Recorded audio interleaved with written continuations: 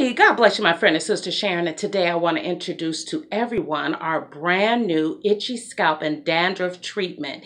You use this before you shampoo your hair. What you want to do is take a comb or brush. You want to brush out or scratch up your dandruff and apply this liberally to your scalp. It has peppermint and patchouli, coconut, and the essential oils of the olive tree. Friends, it is absolutely a wonderful formula. I just finished putting this formula together last week and used it on my own hair. I absolutely love it. I recommend it if you have damaged hair from chemicals to not only put this in on your scalp and really use your fingertips, friends, and really just massage, just scratch it up, massage it in liberally, especially the spots of your scalp that itch you. Use your fingertips and really work it in and let it sit 10 to 15 minutes, or if you want to go longer, it will not hurt you.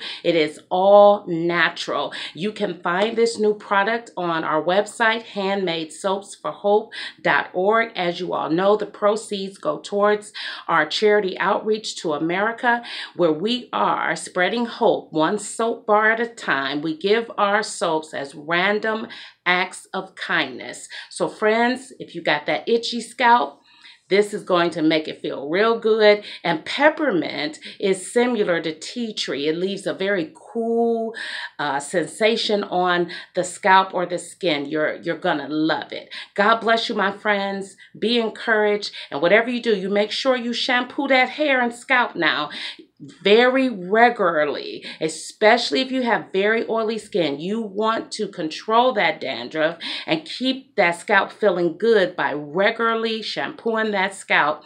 And remember, your hair, it simply is an appendage of your skin. God bless you, my friends. Till next time, go get your jar. God bless. HandmadeSoapsForHope.org. The link is in the description box.